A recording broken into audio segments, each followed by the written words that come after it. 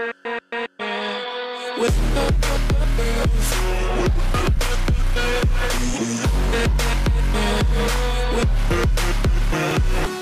what is up guys, Klassen here today with another tutorial video. Today we're going to be talking about dumbbell lateral flies because they're kind of a tricky exercise and a lot of people don't really know how to do them the right way. And while there are a variety of different ways you can do this safely, I just think that this is probably the safest and easiest option if you're not sure what you're doing or it's your first time. This is the way that I train people in the gym because I think it's the simplest and the easiest way to do this with good, safe form. So start off by grabbing a dumbbell and make a 90-degree angle with your arms. You do this with both arms, and now that's the position that your arms are going to hold throughout the exercise, is this 90-degree angle.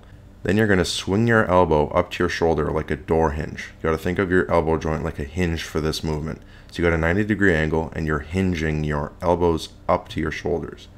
Now it's really important that you get your elbows lined up with your shoulder joint.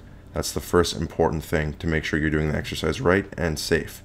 The next thing you're looking for is to line up your wrists with your elbows and your elbows line up with your shoulders.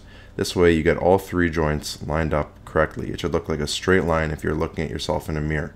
So if your elbows are just beating your wrists super far or your wrists are beating your elbows, you can point out where there's an issue in your form.